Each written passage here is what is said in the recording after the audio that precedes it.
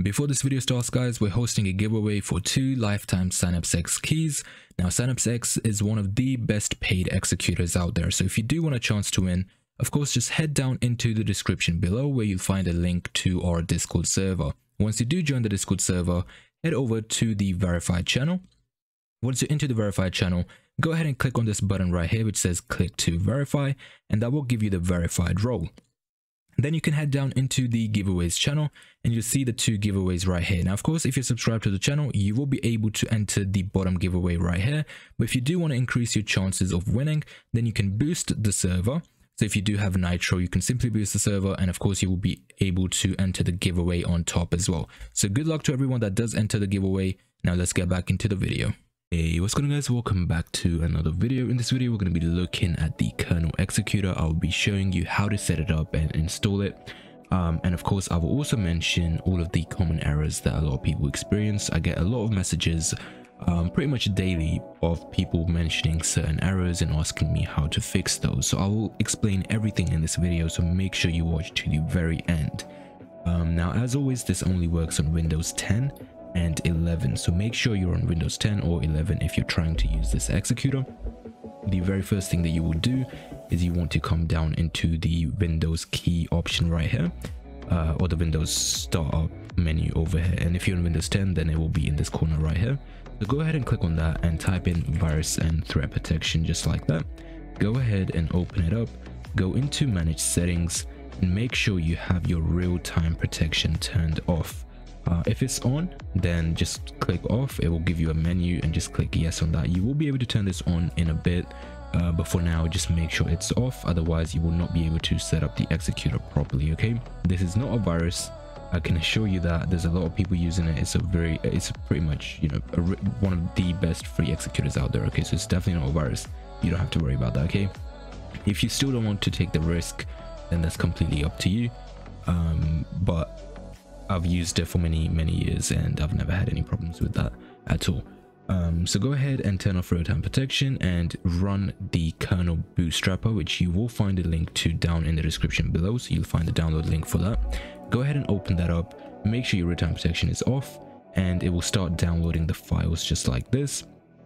If it gives you an error, it's going to be like a VPN error. It will ask you to use a VPN. If you get something like that, then you can try out VPNs, which pretty much just give you a different sort of location, and that will allow you to download the executor. Again, you can also use mobile hotspot, which is an easier alternative. So if you do have some sort of a phone where you can turn on the hotspot, try using that, and it should allow you to download it if you don't have any internet restrictions. Otherwise, you will need a VPN. So one of the VPNs that I would personally recommend would be CyberGhost. It is a paid VPN, but you can actually get a free trial. So it will be a 1-day trial. You don't need to put any of your card details in or anything. You will get to use it for 1 day. So that's pretty much all you need. You just need the 1-day trial to be able to set this up. So once you do have the actual program installed and you have KRNL opened, if you're getting the VPN error, then make sure you turn on the VPN first, then open up the Bootstrapper, and it should allow you to download the folder. Once you do have this pretty much set up, then go ahead and close out of everything. Go into your virus and threat protection again, scroll down until you see add or remove exclusions. Go ahead and click on add an exclusion and choose folder. Go ahead and go to the downloaded location. So if it's in your downloads folder, go in here. If it's in your desktop, then click on desktop, and you want to find the folder called KRNL. So this is my KRNL folder right here. So you just want to go ahead and single click on it. Make sure you don't double click, that will open up the folder. So make sure you just single click and it's just highlighted. So you can see it's highlighted right now, and you click on select folder.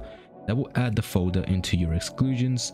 So let's make sure it's here. So you can see it's pretty much saved the folder into the exclusions, and that basically allows your antivirus to be turned on without bothering the KRNL executor.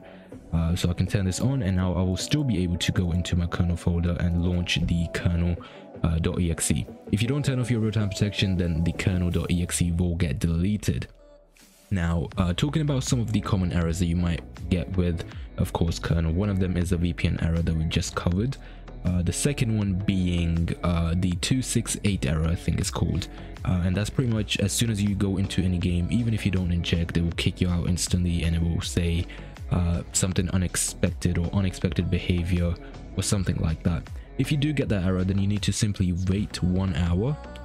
To be safe, just wait 2 hours if it's not working within 1 hour, and then you will be able to get back into the game. It's pretty much just like a soft ban.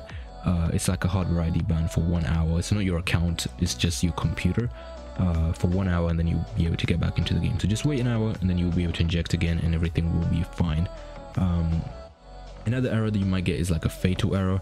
It's not really common with kernel, but if you do see something that says fatal error when you try executing a script, that simply means that that script is pretty much not supported by kernel.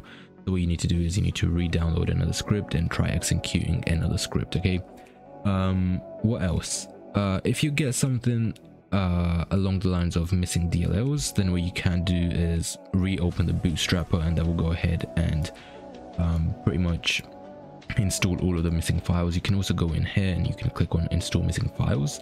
Of course, you've got auto attach on, which I would recommend using, which pretty much just automatically injects into the game, or you don't have to press inject yourself. Topmost, it's not really, it's just preference based. So if you have topmost on, you can actually move other applications over kernel, and the kernel will still stay on top. So if I turn it off and I do this, now you can see kernel's in the background. But if I turn this on, then you can see that kernel stays to the top. This is the fade effect. So if I turn this off and I click somewhere else, kernel doesn't fade away. But if I do turn that on, then kernel does fade away when I click somewhere else. Remove crash logs. Again, don't really worry about any of those things. This is where you paste your script. You can also go into games.